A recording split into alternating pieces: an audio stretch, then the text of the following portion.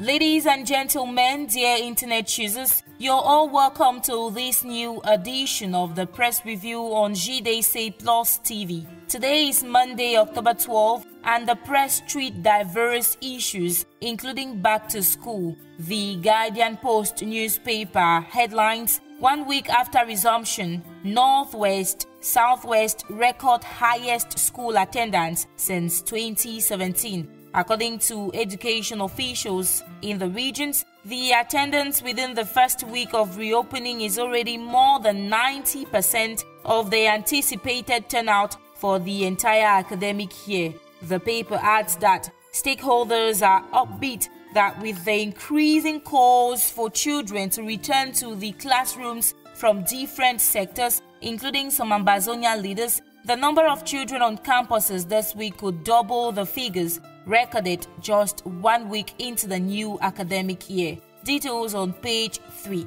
In this edition of the Guardian Post, we equally talk tax on digital gadgets. The paper says it goes operational on Thursday. The said law imposes a levy of 30% tax on imported electronic gadgets. A recent communique jointly signed by the Ministers of Post and Telecommunications and Finance states that the move falls in context with the 2020 finance law. Get more insight on this new law on page 5 of today's edition of the Guardian Post. Before we move into the next paper, let's mention the sport news. The Guardian Post says that due to the Fecafoot Professional League saga, Cameroon risks losing the African Nations Championship and Africa Cup of Nations hosting as FIFA threatens sanction. This same story finds voice on the Post newspaper, which carries as main headline: Fecafoot-LFPC imbroglio may cost Cameroon's CHAN AFCON hosting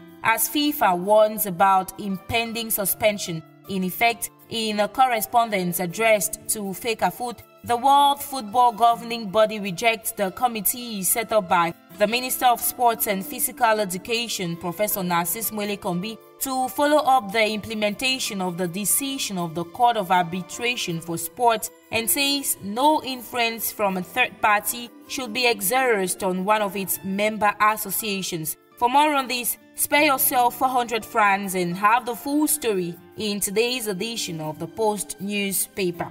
We talk back tax on mobile phones and tablets with the Advocate newspaper. It says activists cry foul, say it's an assault on citizens' fundamental human rights. Apart from this reaction, the Advocate presents the explanations of the Minister of Post and Telecommunications and other stakeholders on how this law works and insist it is not a new one. More insight on page 10. Pre-electoral petitions: disturbing scenario in FACO as fraud is alleged, headlines the Media newspaper. The paper highlights that petitions implicate Elekam, Southwest Governor and others. Meanwhile, the Administrative Court is set to rule on the petitions tomorrow, Tuesday, October 13. Let's end this press review with the Star newspaper. The paper headlines on US's clarifications over claims it envisaged deploying military to address the 4 years long Anglophone crisis in Cameroon. In a communique made public by the US Embassy in Cameroon, it is clearly stated that Donald Trump's country has no interest in such interventions. And that does it for what the papers had to say today. A big thank you for watching. Get to watch other interesting videos on our YouTube channel, JDC+TV.